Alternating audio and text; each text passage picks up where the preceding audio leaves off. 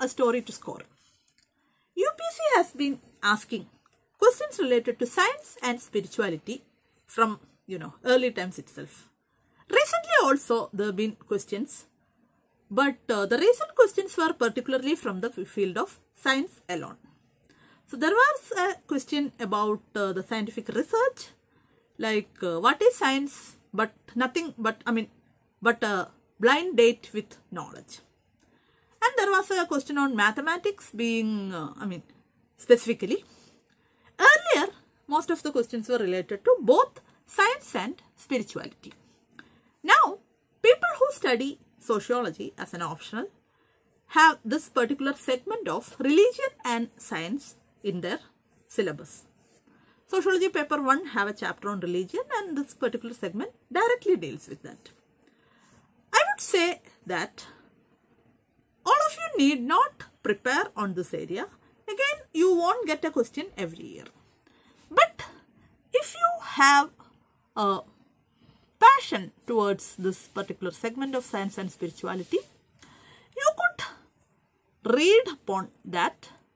Like when sociology, we study about what are the points of convergence, what are the points of divergence, and what are the areas, science and spirituality should keep away from each other, what are the areas they could collaborate, etc. So you should have a basic idea about those things. And there are actually a lot of books on this area, but I won't recommend it to all of you. Only when you are very much interested in this area, you should study them. Otherwise, about scientific methods, people who study humanities subjects like sociology and psychology will have a fair idea about the social research. So, those elements can be used. Generally, there could be articles in newspapers and social media also about science and spirituality, and if you are into this particular area, if you have natural interest, you could make good use of it.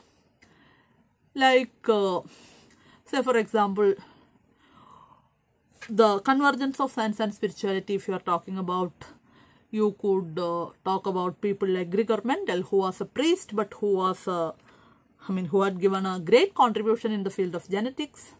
Then you could talk about from the field of fiction, like, the book called Angels and Demons, which talks about the conflict between religion and science.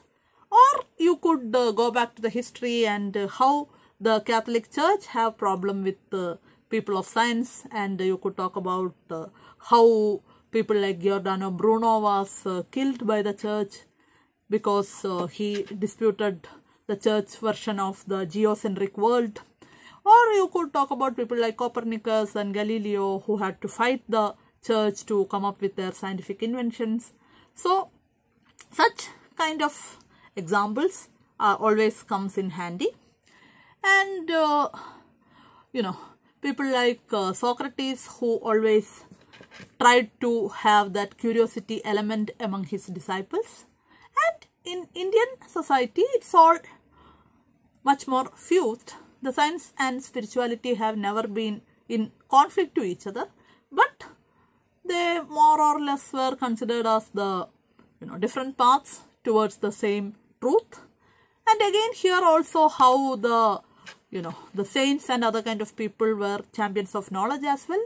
So such kind of larger examples you could use. You should have, as I said, this basic understanding about the realms of science and spirituality and the areas of convergence and divergence.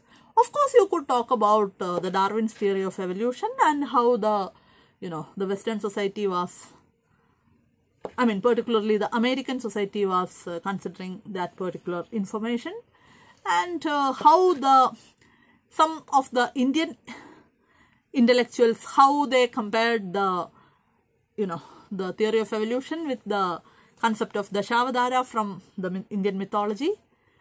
So, the examples of dealing with the scientific enquiries and by the different religions, that also you should have a fair idea if you want to take up this topic.